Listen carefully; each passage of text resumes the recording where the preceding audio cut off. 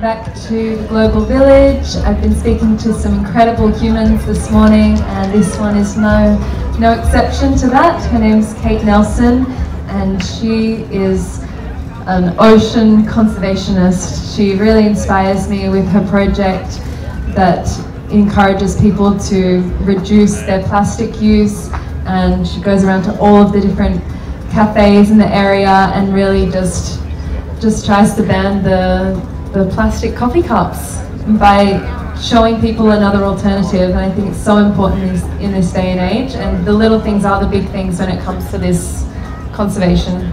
So I really have a lot of respect for you, and thank you.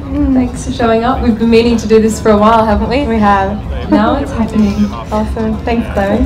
Yeah, so what I wanted to talk to you about was just what inspired you to just become really passionate about ocean conservation. I think, like most people, you know, the ocean is my playground. It's my meditation spot. I surf, I sail, I free dive. So just having a connection with the ocean, just like any bit of nature, any mountain, any hills, any trees, feeling deep connection with the ocean, and always just continuously inspired by the animals that I meet, that I witness, observe, and enjoy in the ocean. So feeling that deep inspiration and just connection with the ocean, and then through my work in conservation, learning that our use of plastic is actually ending up in the ocean, and that plastic does not biodegrade.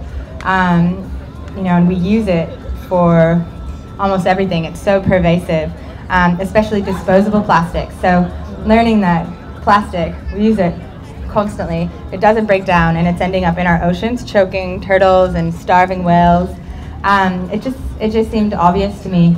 I was so ready to just give up all plastic. Yeah, it was easy for me. I mean, it was difficult actually figuring out ways around plastic. But the actual decision to give it up was very easy, because I knew that if I was going to try and inspire other people to give up plastic, that I had to just be fully extreme and not use any, and that might inspire other people to meet me halfway or anywhere near on that path. Yeah, beautiful. So how would you encourage people if they want to reduce their plastic? What are the big ones to kind of just kick straight away? Yeah, you know, it's baby steps, because it is everywhere. Yeah. So we always say, like, avoid the big four. So plastic water bottles, just try to bring your own bottle. You can do that most places. I think Splendor actually has a rule against bringing your own water bottle, because if you fill it up, it could be used as a weapon. Yeah. So there's all you just hit someone with it. So they make you buy the plastic ones. Yeah. So there's constantly things like this that we're trying. You know, you have to be creative to get around. So the biggest tip is be creative. You know, think outside of the box or the bottle. You know, bring your own when you can. But if you can't bring your own, then bring your own cup. You know, that can't be used as a weapon, and then you could refill it at all the. There's plenty of water refill stations on the ground. So yeah, it's being creative, trying to plan ahead. So bringing your own shopping bag. Again, if you forget, be creative. So, all the food got shipped to the store in boxes. So just find a box that they have lying around the store. Also for like the produce bags, use a mushroom bag. There's always a mushroom section with the paper bag. So that's a good way around the plastic bags. And yeah, so bottles, plastic bags, coffee cups, like you said. So bring your own coffee cup. But if you forget, at least skip the plastic lid on the coffee cup. Go topless. Oh yeah. So that's a fun way to remember it. Just take your coffee topless. Good. Yeah, and then let's see, the last one would be straws. Trying to avoid straws. So I remember growing up, my family used to say, like, don't smoke cigarettes because you'll get wrinkles around your lips. So I imagine the same thing would apply to drinking from a straw, right? So you might get wrinkles if you use straws. So just trying to avoid those. So yeah, just trying to come up with like clever little ways to remember. And getting to whoever you're ordering from, make sure they understand fully. So like, oh, no straw sometimes they hear straw and put 2 in. Right. They're like, oh, I didn't hear. So it's just, you know, oh, the reason why I don't use a straw is because plastic never biodegrades and it ends up in turtles' nostrils. You know, it's like making that connection for them. Yeah. Yeah, so plastic bottles, plastic bags, coffee cups and straws are the main ones to just kind of start avoiding. Yeah.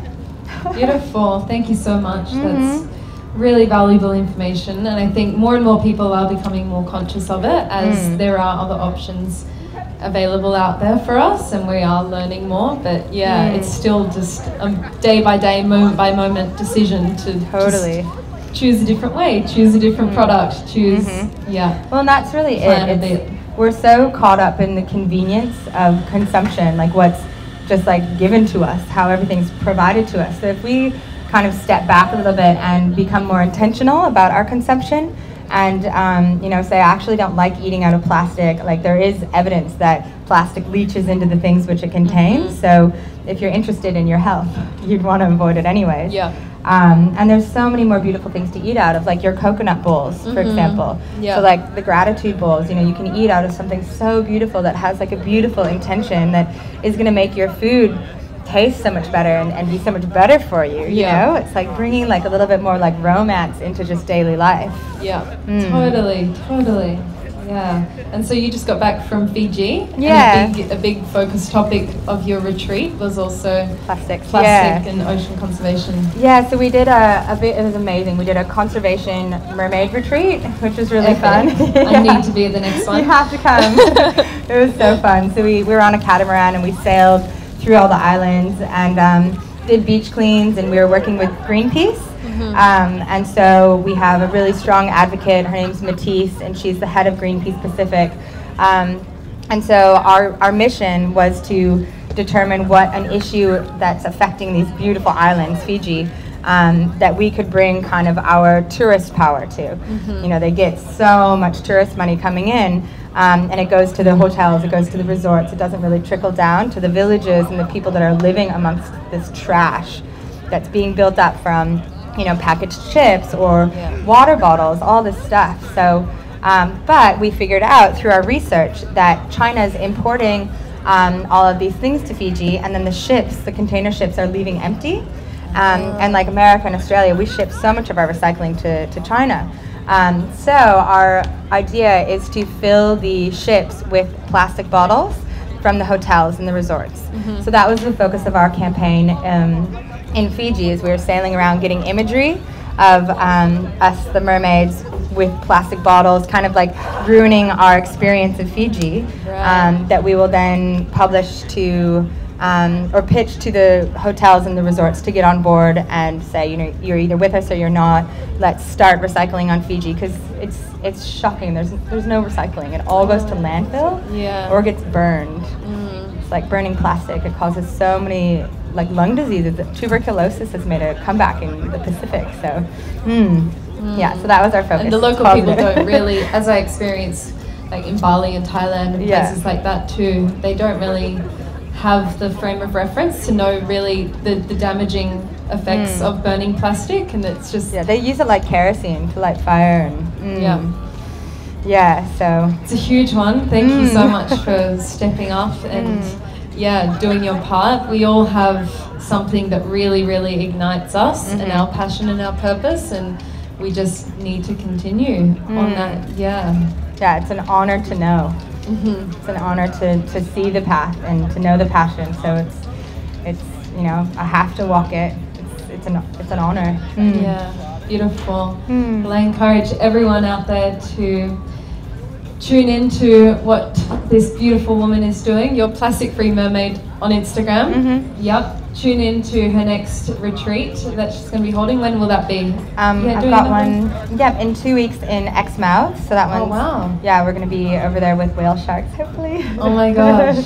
And then doing Great Barrier Reef, probably like Harvey Bay in October, at the end of whale season. So. All right, I'll have to get on there. That would be awesome. All right, thank you so much, beautiful. Yeah, thanks, Chloe. So nice.